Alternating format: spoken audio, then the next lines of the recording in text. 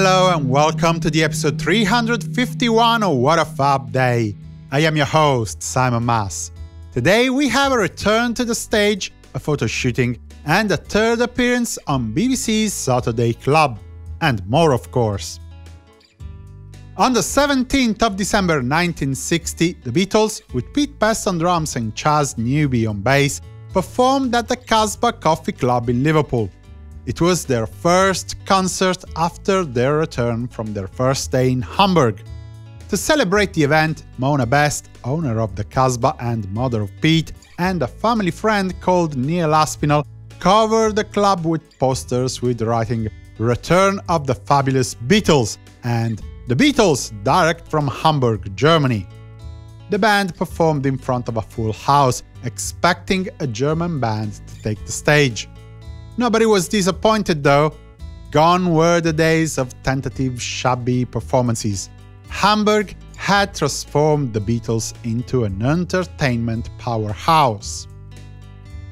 Big day in 1961, with the Beatles having their first professional photo shooting. The idea was Brian Epstein's, their new manager, a first step to what he considered a proper launch of the band. For the occasion, Epstein hired Albert Marion, a wedding photographer, who completed his job in his Wallasey studio in the morning. That night, the Beatles had another show at the Casbah Coffee Club. Obviously, by this time, Chas Newby had left the band, and Paul McCartney had taken on bass duties. On this date in 1962, the Beatles, now in their definitive lineup with Ringo Starr on drums, appeared for the third time on Granada Television's People and Places. This was a live broadcast from Studio 4 of the Granada TV Centre in Manchester. The lads rehearsed their bit from 3 to 4 p.m. and then played Love Me Do and Twist and Shout during the 6:35 to 7 p.m. show. 1963, between 3 and 6:30 p.m., the Beatles were at the Playhouse Theatre in London to record an appearance on BBC Radio's Saturday Club.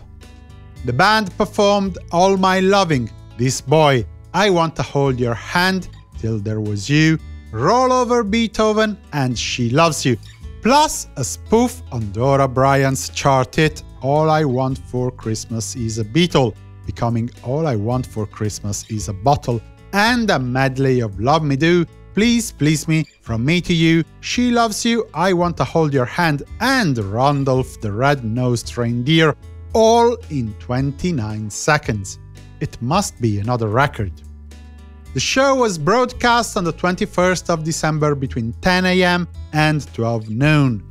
30 minutes of the show, featuring All My Loving and This Boy, were also rebroadcast abroad by the BBC's General Overseas Service.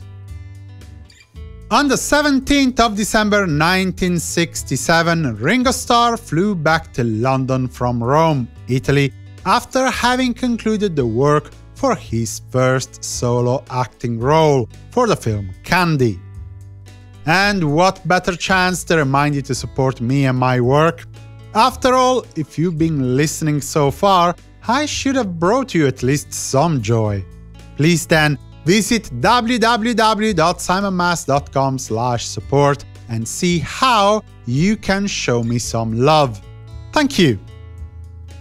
1969. On this date, John Lennon and Yoko Ono gave a press conference in Toronto, Canada, focusing on their peace campaign and specifically on its last chapter, the War is Over poster campaign.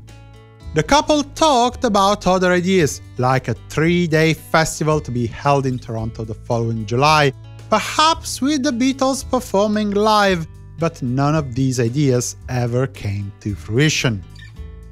On the other side of the Atlantic, between 8 and 10 p.m., engineer Geoff Emerick produced a number of stereo mixes of the Plastic Ono Band Lyceum concert of the 15th of December. See episode 349 for that. John Lennon obviously wasn't present, and so Emerick worked alone. The mixes wouldn't be released until 1972, with further overdubs made on them in 1971. This is it for today, but don't worry, there will be more tomorrow. For the moment, I wish you a good day and a fab continuation. Simon Mas, music you love.